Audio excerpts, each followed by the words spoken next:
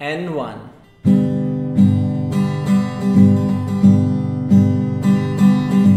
Two,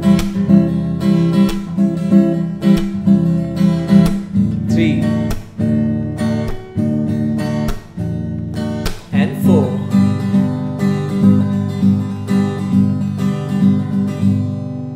Hey everyone, this is Yash from the team Chordz, a venture by music composer singer Mr. Salim Merchant, and आप सभी का बहुत बहुत स्वागत है मेरे शो स्ट्रमिंग पैटर्न विद यश में।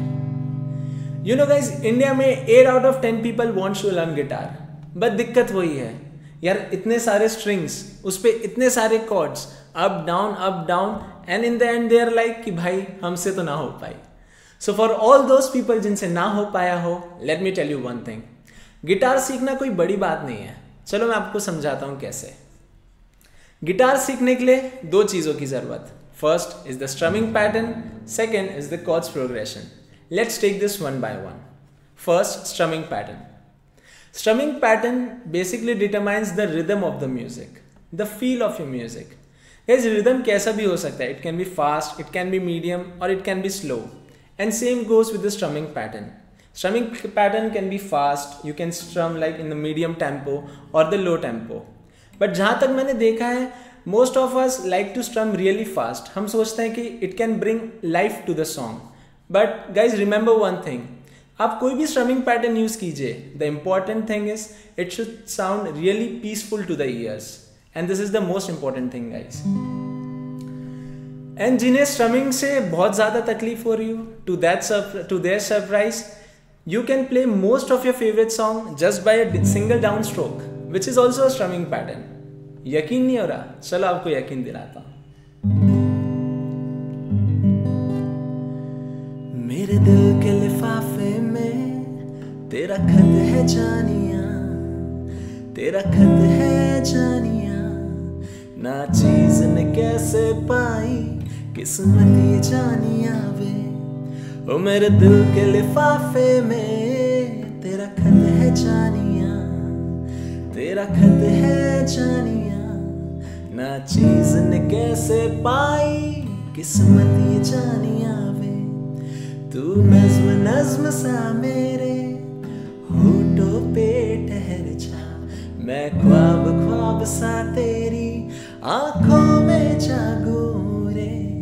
तू प्यार प्यार सा मेरे तकदीर में आके बस जा, जिस ओर तेरी शहनाई उस ओर मैं भागूं रे।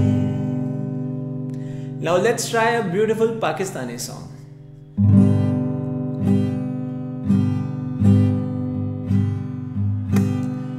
चांद भी वही है सितारे, तेरे बाद फीके फीके लगते हैं सारे, तेरे बिन नहीं लागे जिया तेरे बिन, अब तो आजा पिया तेरे बिन नहीं लागे जिया तेरे बिन।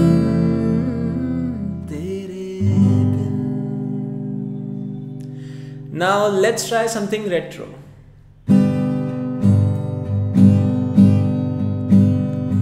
ये चांद सा रोशन चेहरा, जुल्फों का रंग सुनहरा, ये झील सी नीली आंखें, कोई राज है इनमें गहरा। तारीफ करूं क्या उसकी जिसने तुम्हें बनाया, तारीफ करूं क्या उसकी जिसने तुम्हें बनाया। So guys, this how easy the strumming pattern is. Now let's move on to the second part, which is the chords progression. Guys, this is the main reason why most of the people stop learning or playing guitar, because the tips of the finger really hurts when you change the chords over the guitar string. अगर ये reason से आपने guitar play करना छोड़ा हो, come back guys, I've got something for you. Yes, this is the Chordz G series, an easy guitar playing device. यहाँ पर string का कोई टेंशन ही नहीं है। You just need to press few buttons to play 4 important and most used chords, which are G major, C major, D major and E minor. Isn't that great, guys?